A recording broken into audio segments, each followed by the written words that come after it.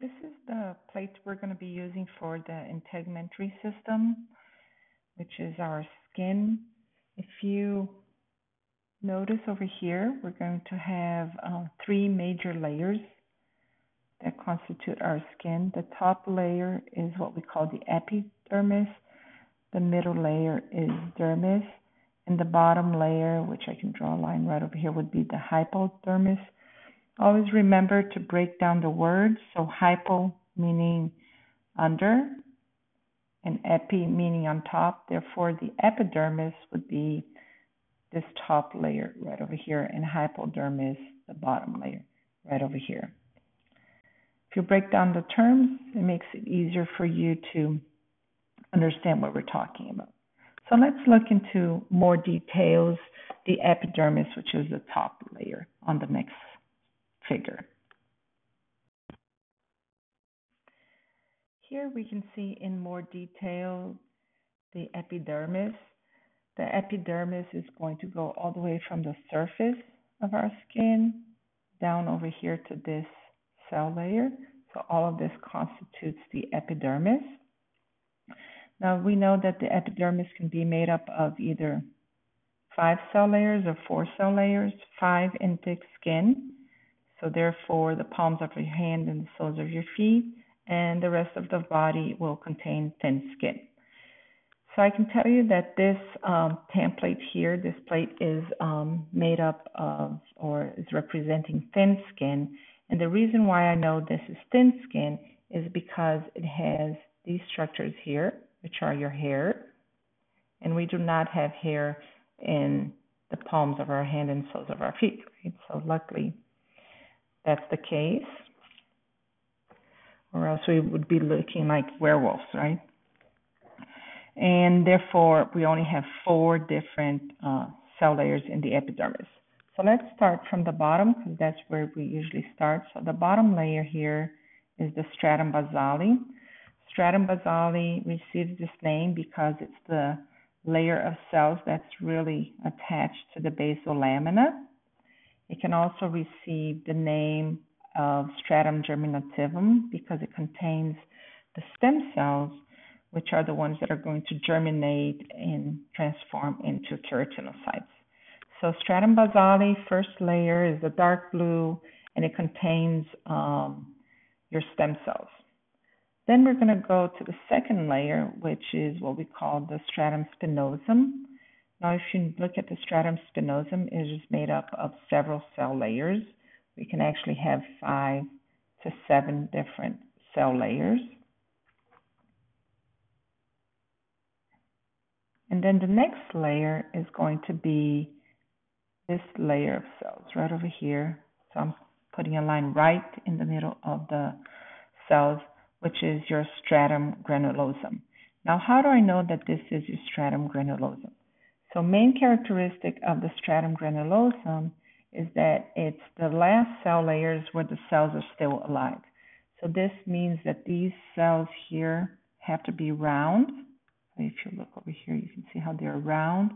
They're going to contain nucleus right here in the middle. And therefore, they look like they are alive. And if you look over here, you're going to see how the cells in the stratum granulosum are a little bit bigger than the cells here in the stratum spinosum. So that's how we can differentiate, not only with the number of cells or number of layers that are forming these cells, but also the size of the cells. Okay, so it's really important for you to be able to differentiate. And for our sake, we're going to say that the stratum granulosum contains only 1 cell layer, but it can actually contain up from 1 to 2 cell layers. Okay, but for us, we're just going to say that it's 1. So because I can't erase this anymore, these circles anymore, we're going to transfer over here to this side.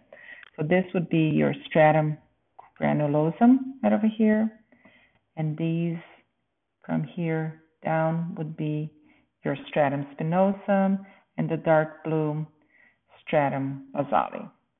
So if you know all this, and you know that this template here, this plate only has 4 cell layers, then you should identify everything above the stratum granulosum as what?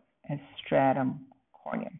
Okay, so even though it has 2 different colorings over here, you can see this one is sort of skin colored lighter and this one is blue. Everything is stratum corneum because you should know that everything above the stratum granulosum is stratum corneum.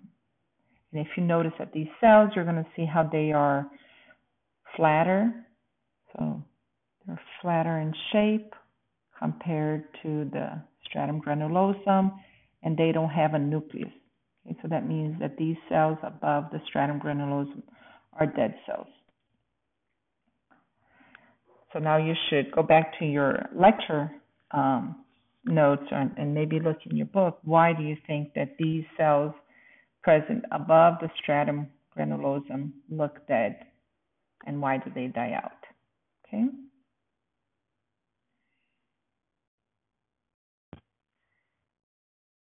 Now this picture is a good picture to show you an overview of all the layers again. So you can have the epidermis here, the dermis, and the hypodermis down here. Now, what you should know about the dermis is that it is made up of 2 different layers. You have what we call the top layer is what? The papillary layer, and the bottom layer is the reticular layer. How do you know which one's on top and which one is on the bottom? P comes before R, remember? That's how you will know.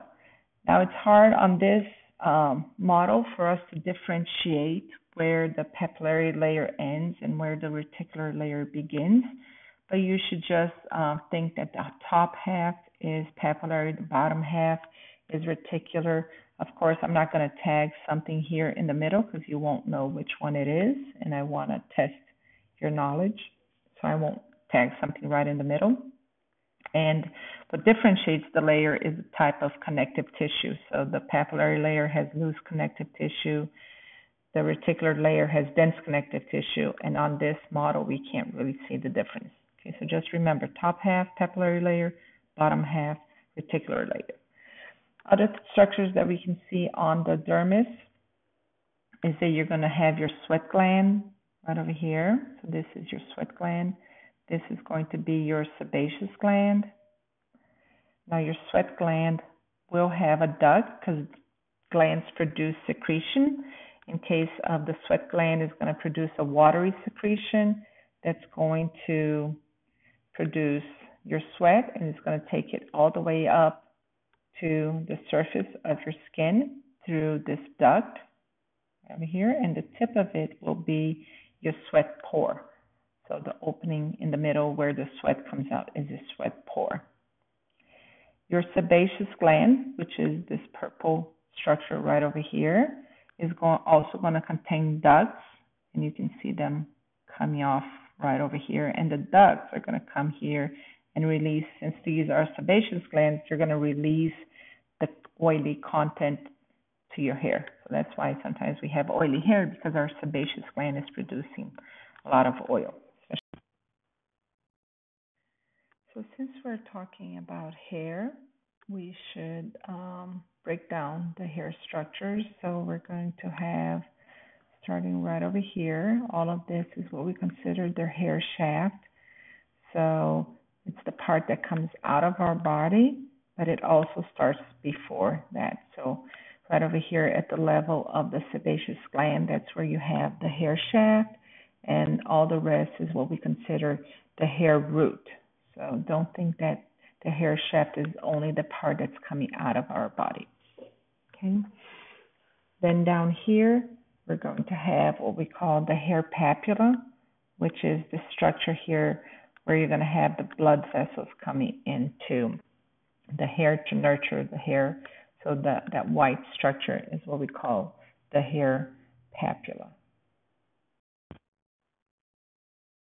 The last part of the hair that we can talk about is your Erector Pili muscle, which is this muscle right over here. And every single hair in our body has an erector pili muscle. Okay, it's the smallest muscle in our body. Our last figure is good because it's going to show us a couple of receptors, so nerve receptors. We have two of them. We have this top one over here, which is called a tactile corpuscle or a Meissner's corpuscle. And tactile, that's exactly what it's telling us. So it's for touch, and that's why it's located further up on the skin compared to the other one, which is called Pacinian corpuscle or laminated corpuscle. So it doesn't matter which term you use as long as you know that one is more for touch, which is the top one, and this bottom one is more for pressure. So it's located further down. Okay, so top one can either be called tactile corpuscle or Meissner's corpuscle, and this bottom one over here is called the Pacinian corpuscle or laminated corpuscle. So that's the two nerve receptors that we have on the skin. The last thing is that the hypodermis is going to contain these adipose cells over here. So all of these are adipose cells within the hypodermis. You can have a little bit going out into the dermis, but most of the adipose cells are located in your hypodermis.